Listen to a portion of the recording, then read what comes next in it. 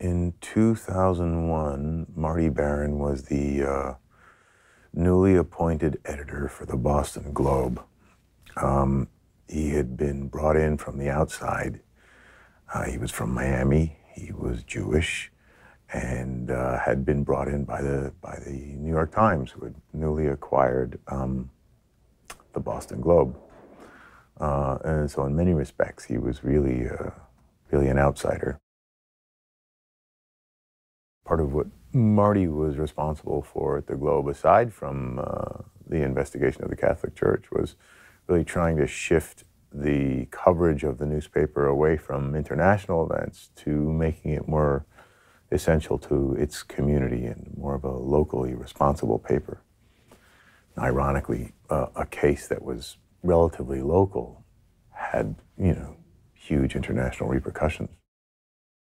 It seemed like that there was a benefit to Marty being from the outside, not being from Boston, which was a relatively insular community. And to see that bigger picture, to pursue a story about the Catholic Church in a Catholic town may have taken a Jew from Miami.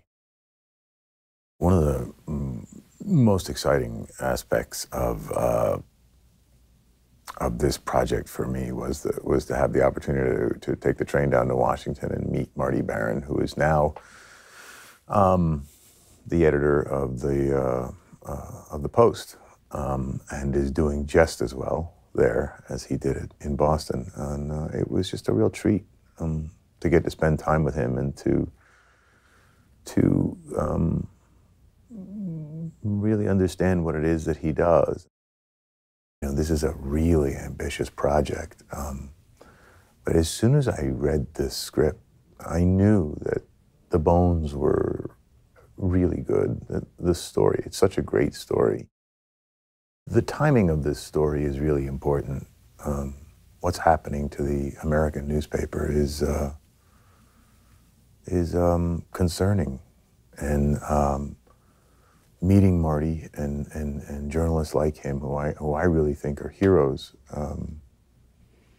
meant a lot to me and really motivated me to be a part of this story and to research what it takes for these guys to do their job and to be in this film.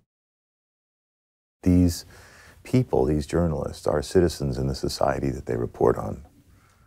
And how personal sometimes a lot of these stories are. I don't know what percentage of the Boston Globe was Roman Catholic or devout Roman Catholic when this story began to break.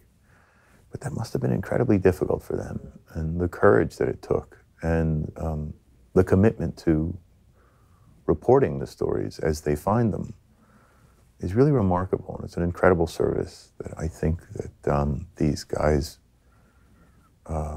offer. It's in his nature to take those things on, and it's one of the things that I really, really admire about him. And I think his legacy as a journalist and as an editor will show, particularly with the Pulitzers and what he won those Pulitzers for, that he was willing to take on some very, very, very intimidating people and organizations to get at the truth.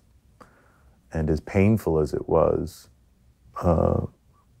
to pry it out of them, and as scary as it may have been for him personally, I think we're all the better for it.